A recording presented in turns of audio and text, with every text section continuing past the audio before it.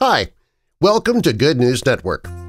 While some people might be lining up on Black Friday to jump on the latest holiday bargains, these people are lining up outside of a unique pop-up store so they can buy holiday gifts for refugees.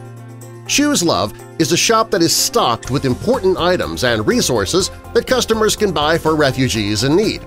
Or, as the store puts it, customers can shop your heart out, leave with nothing, and feel the love. The shop is stocked with everything from emergency blankets, tents, warm clothing, and hygienic supplies to educational materials and keys to a home.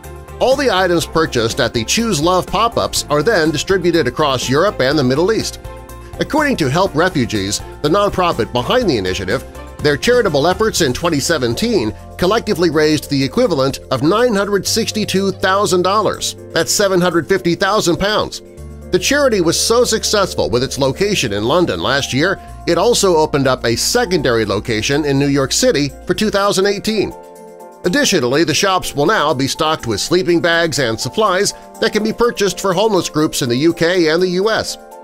Christmas is a time of giving in abundance, but it makes you think about people who aren't as lucky as we are, Josie Naughton, the chief executive of Help Refugees, told The Guardian.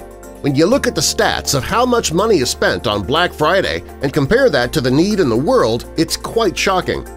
We just really wanted to show there was another way to look at consumerism and another way to look at Black Friday.